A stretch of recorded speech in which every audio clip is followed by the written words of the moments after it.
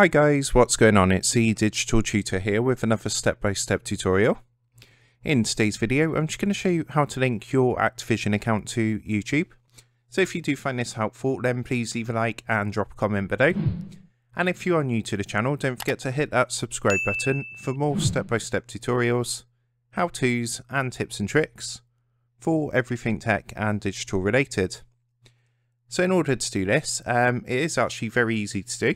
And what you're going to want to do first is open up your preferred browser, and then you want to come across to youtube.com.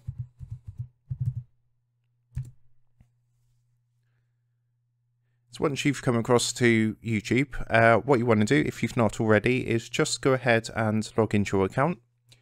And once you're logged in, you want to come and click on your profile icon up here in the top right hand corner, and then come down and click onto settings. So once you get to the settings page, as I say, it's very easy to do. All you need to do is come to the menu on the left hand side, and you'll see about the fifth option down, you've got one which says connected apps. So if you go and give that a click, and once you've given that a click, you'll see at the very top you've got Activision ID. So connect accounts and watch approved events and videos. So obviously, yeah, you can do things like win in-game rewards as well. So all you need to do is literally click this blue connect button next to the Activision ID.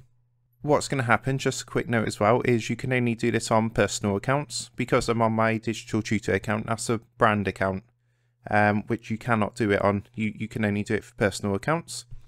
But if you switch to make sure you're using a personal account, click connect, and what that's going to do is ask you to enter your Activision ID. And then it's going to link the account to your YouTube. So that's how you do it, and I hope you did find that helpful. If that did help, then please leave a like and drop a comment below. Don't forget to subscribe to the channel. And if you do want to help support the Digital Tutor channel, there is a link in the video description down below. If you go and give that a click, you'll be able to buy the team here a cup of coffee. Thanks for watching, and I'll see you in the next one.